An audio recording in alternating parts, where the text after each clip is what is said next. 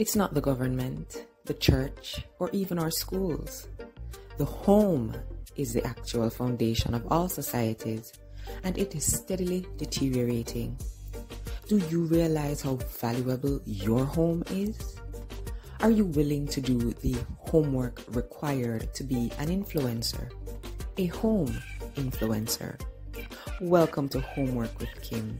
I'm Kimona Ferguson, and together we take a candid look at our homes and the work we need to do within its four walls and in our families in order to fulfill our God-given assignments. Just look around, you see it. We have some homework to do, so let's get started.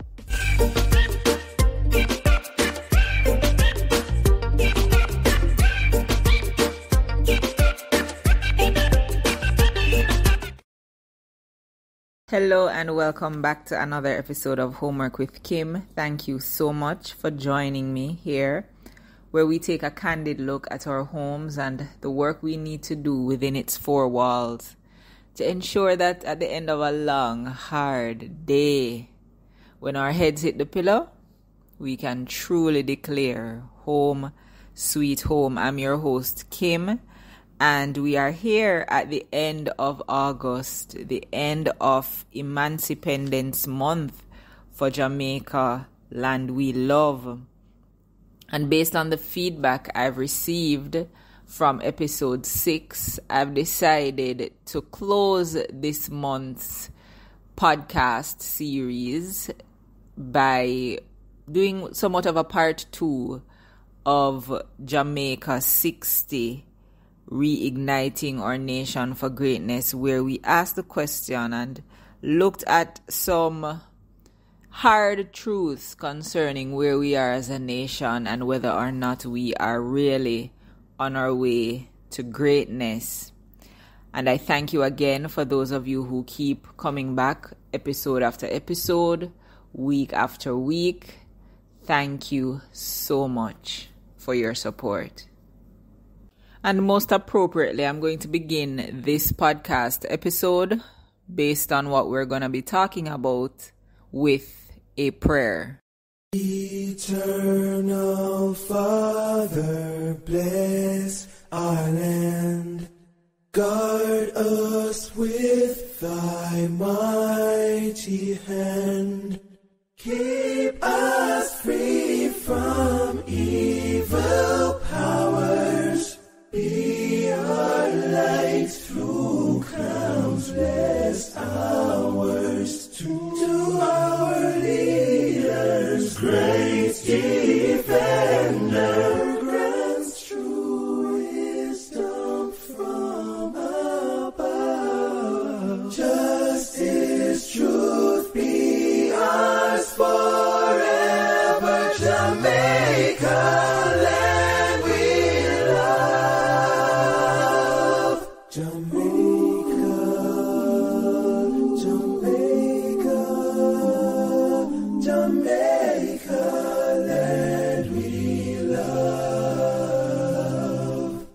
Teach us true respect for all. Stir response to duty's call. Strengthen us, the weak to cherish. Give us vision lest we perish. Knowledge send us. Heavenly Father, grant true wisdom from above. Justice, truth be ours forever. Jamaica, land we love. Jamaica, Jamaica. Land we love.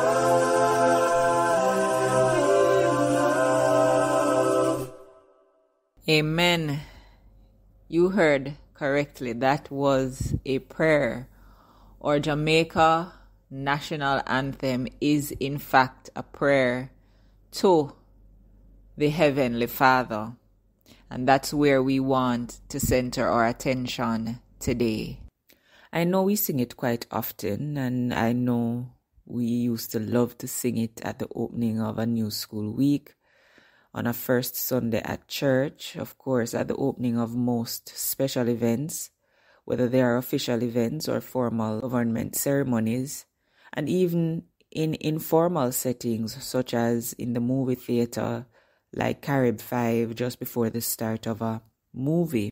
So it's fair to say that we are more than familiar as Jamaicans with our national anthem. We're familiar with it as a song, as a melodious tune, and of course, one that we love to sing and hear as we feel that tremendous sense of pride when we hear it played at any athletic competition where we, the black, green, and gold, have come out on top. And as the flag blows in the background, the tune and singing of our national anthem, we stand proud. In fact, there seems to be no prouder people to be found. And some of us may even go as far as saying, I can't imagine being anything but Jamaican, because we are God bless country. But friends, our anthem is so much more than a feel-good tune. Have you ever gave thought to the fact that it is quite possible, and I may go on to say that it is quite likely, that the reason why 60 years later, with all that we see happening daily in Jamaica, all that concerns us, and rightfully so, the only reason we can talk about any greatness and not just a great mess is because the writer of our national anthem, Hugh Sherlock, wrote the Jamaican national anthem entitled Jamaica, Land We Love. He was wise enough to pen it as a prayer. Let me say that again. He was wise enough to pen the Jamaican national anthem as a prayer to the Almighty God. And the Houses of Parliament, who chose to select it as the most appropriate song for marking our independence, also made the best choice. Perhaps they themselves prayed for wisdom from above in making the selection. In any event, it would be 60 years of us singing our national anthem, 60 years of consciously and for many of us unconsciously calling on the Eternal Father over and over, asking Him to bless our land.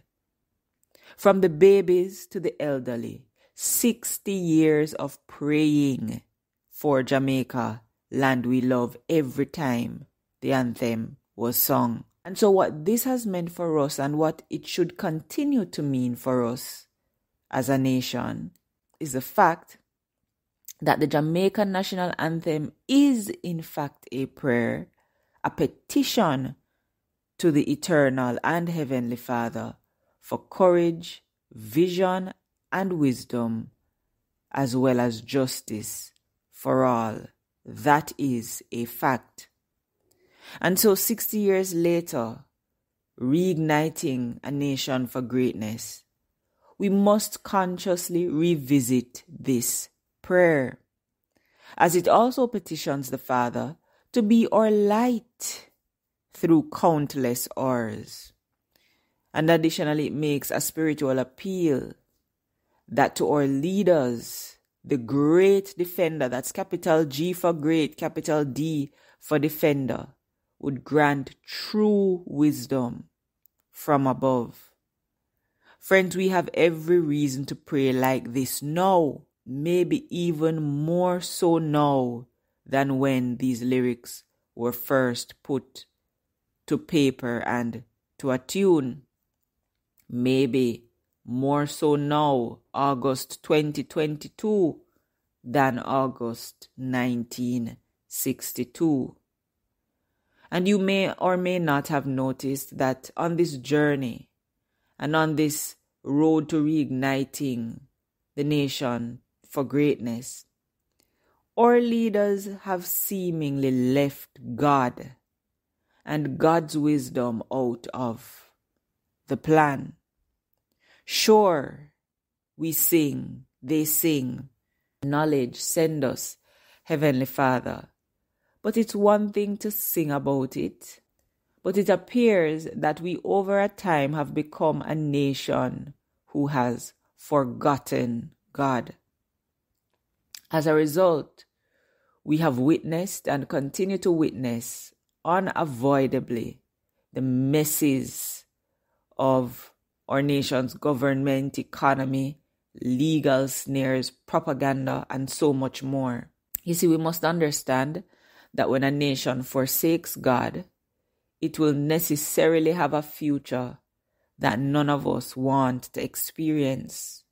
And so it urges us to be a common people who speak out and take action so that we will in fact have God on our side. And what about our national pledge? I am not even sure if it is still recited in schools today. For those of us who have examined our national pledge, we would have realized that it's not just a meaningless recitation, but it is in fact a vow. It's an oath that we have taken. Now listen to me. If you are married or have ever been to a wedding, you would have heard your marriage officer pronounce these words. He would have said, therefore marriage is not to be entered into unadvisedly or lightly, but reverently, deliberately, and in accordance with the purpose for which it was instituted by God. In other words, the oaths or vows you are about to make is no joke thing. That is, once you get God involved. And how, friends, does the Jamaica National Pledge begin? You know it. Before God and all mankind. Well, friends, from before we knew what these words meant, we said, before God and all mankind, I pledge the love and loyalty of my heart, the wisdom and courage of my mind, the strength and vigor of my body in the service of my fellow citizens. I promise to stand up for justice, brotherhood, and peace, to work diligently and creatively, to think generously and honestly, so that Jamaica may, under God, increase in beauty, fellowship, and prosperity, and play her part in advancing the welfare of the whole human race. Before God and all mankind, friends, the vows we make are highly important to God. As Jamaicans, the vows we made are highly important to God, especially since in saying our pledge, they are made in His name. Because when we take an oath, we call upon His presence. We said before God, we're calling Him as a witness. So we must be sure to take only oaths that are truthful, because once we take them, we must always keep them. In the Bible, in Ecclesiastes 4, verse 4 to 5, it says, when you make a vow to God, do not delay to fulfill it. He has no pleasure in fools. Fulfill your vow. It is better to not make a vow than to make one and not fulfill it. Now, because as fallen human beings, we have a propensity to lie. oaths and vows really became a necessary part of human society, and they are incredibly important to God. And as we just saw in Ecclesiastes 4, God would prefer that we not take any vows at all than that we take an oath and then break it again before God and all mankind. Let's continue our examination of the oath we have taken before God and all mankind. It continues, before God and all mankind, I pledge the love and loyalty of my heart, the wisdom and courage of my mind, the strength and vigor of my body in the service of my fellow citizens. Let's backtrack to these two words. I pledge. Another weighty word, pledge, meaning to formally or seriously commit to providing or performing something. The pronoun I makes it personal. Notice it implies that it is the individual, the Jamaican citizen.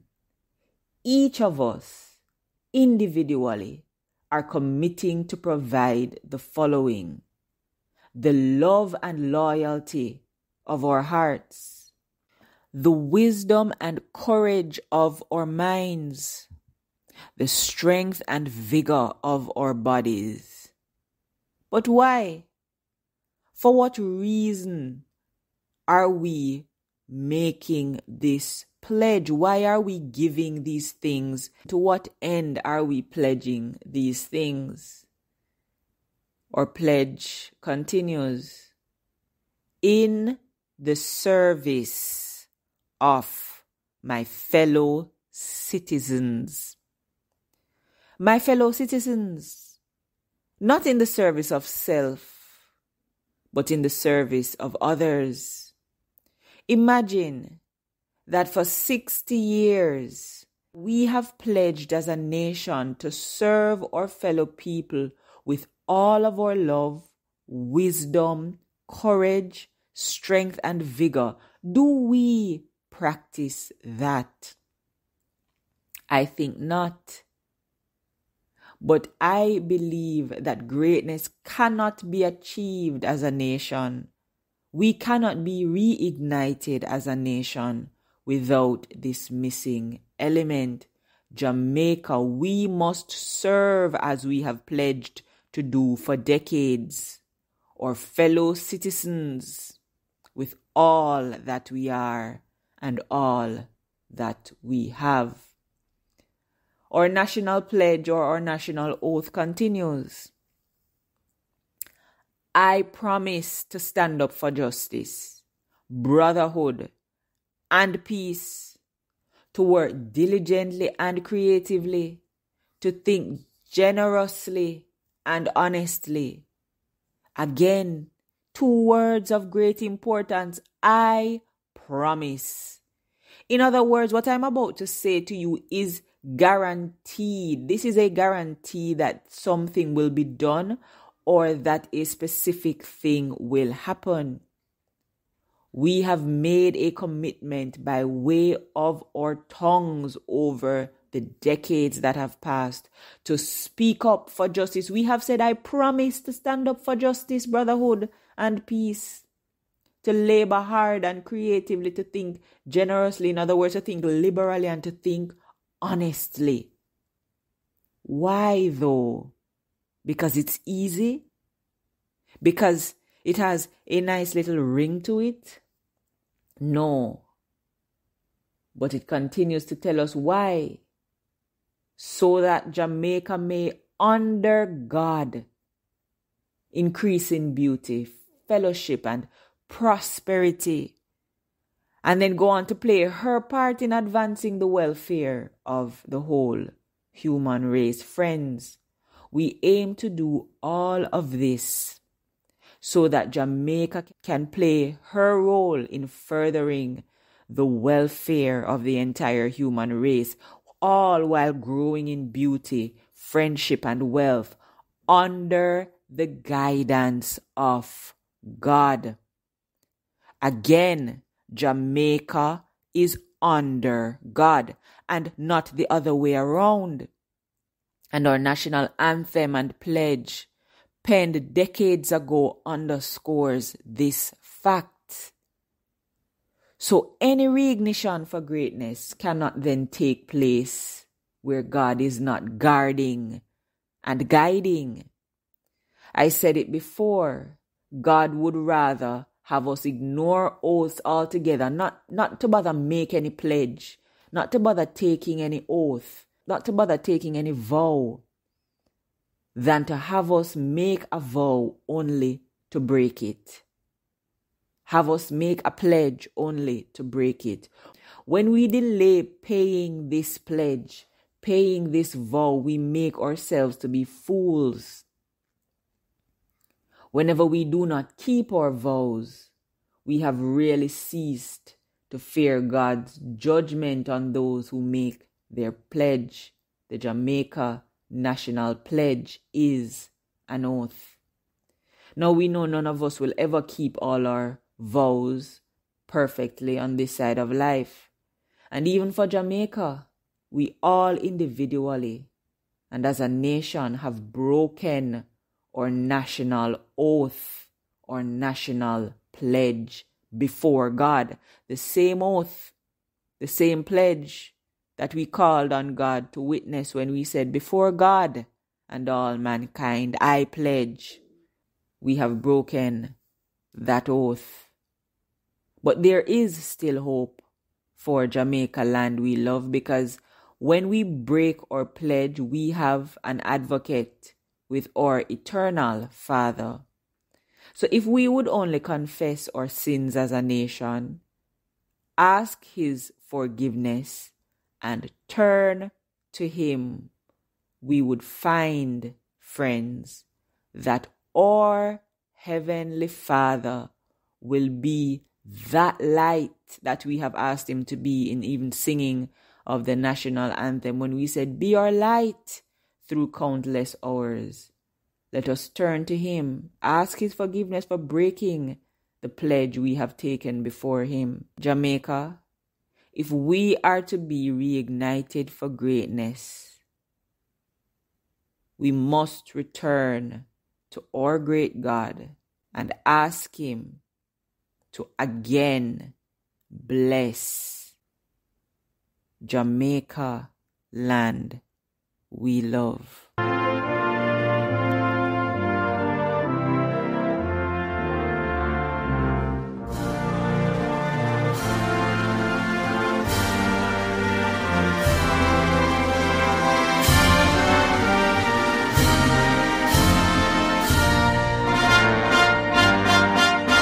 Happy 60th anniversary with Jamaica. We ignite this nation for greatness.